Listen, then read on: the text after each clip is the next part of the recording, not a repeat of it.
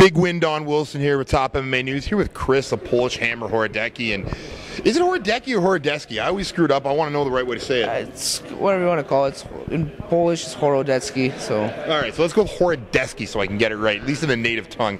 So, draw against Mike Corey. What are your thoughts? What are your feelings? I think I put on a good show. I'm a little disappointed. I got a little bit of empty feeling. I gave everything I could, man. I gave everything. I left it all out there. You know, it is what it is. I'm moving forward. You know, other than in the first round, the big thing was a 10-8 in the first round. Now, he took you down. He went for the arm triangle. You were able to fight it off. Really, you held him there. He didn't do much after that. Second round, 10-9 for you. Easy. He got the takedown in the third. You got back up, beat him on the feet. I take it you don't feel that was a draw. I don't. I feel I won, but it is what it is. It's done. It's done. Like I said, I got a little bit of an empty feeling, but I'm going to move forward and I'm going to keep fighting on.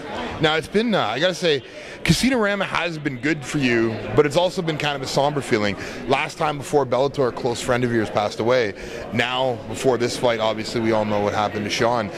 You know, touch on the adversity that you've had to deal with, not just one fight now, but two, and you know, especially with Coach. Oh, it's been crazy, man. It's been, like I was saying at the press conference, after the fight, after Sean died, like, I was just hell-bent, you know, just training my ass off, you know, every day, and never question, you know, like I was just working. Just come this fight week where it's such an emotional week leading up to the fight, and I got my, you know, I've done everything the same for the last 11 years with Sean. Every fight I've had him there. So it's been emotional. Like, there were moments, just thinking back, like I was breaking down a little bit, but you know, I kept fighting strong, and I got a great team and great support crew, and I'm glad they're all with me. You know, speaking of that, you had you had Alex Gasson in your corner today. You had Mark Hominick in your corner today. You know, everyone was there for you. How was that feeling? It's great. You know, we're a team, man. It's a team. We've been together for 11 years, and it's a family we got together, man. Now, you know, I got to say, we talked about this last time. My favorite moment of yours, and this would be one of my favorite moments of Sean's too. First fight, TKO, you get the win, you get the mic. What's the first thing you say? I'm 18, we're in Quebec, let's go have a beer. Everyone loved it. You know, those were back in the days, the old team. You know, Mark Hominick, you, Sam Stout. Yep. I believe Szynski was still with you at that time as well. Chris Clements. You know, do you have any really fond fight memories of Sean that you'd like to share with the fans? Oh man, we've been together, man. Like I said, like 11 years. Every fight was an adventure, man. Every fight. I don't know. In my last fight, he was calling me Kurt Angle, making fun of me because I was taking the guy down.